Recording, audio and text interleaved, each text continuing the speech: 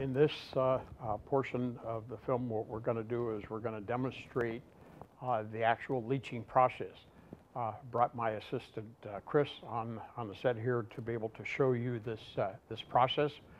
We're going to run two tests for you that you're going to be seeing.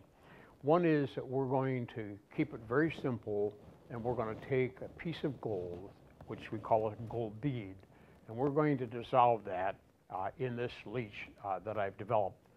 The other thing we're going to do is we're going to take a typical ore that contains some ultrafine gold, and we're going to show you the process of leaching the gold out of that ore, and then show you at the end of this illustration how we recover that gold and deliver it back as a solid gold powder. So what we're going to do is we're going to start out with the gold bead that we have on this little watch glass cover, and we're going to put this into the beaker. And to this beaker now, we're going to add a quantity of leach.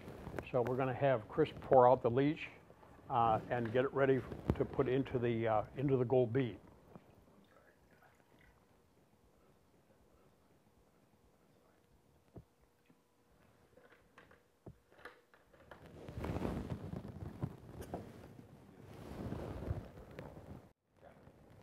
Okay, Chris has poured out an appropriate amount of leach to use for dissolving this gold bead, and he's now going to merge the leach together with the gold bead and start the digestion process.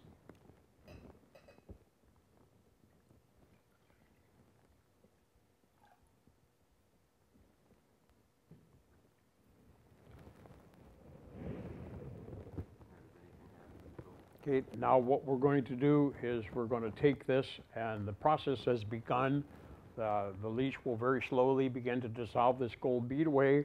We're going to help to speed the process up by heating the solution a little bit. So we're going to take this beaker and we're going to put it onto a hot plate and heat the solution to help speed up the dissolution of the gold in the leach. So we're going to take this and put it onto a hot plate.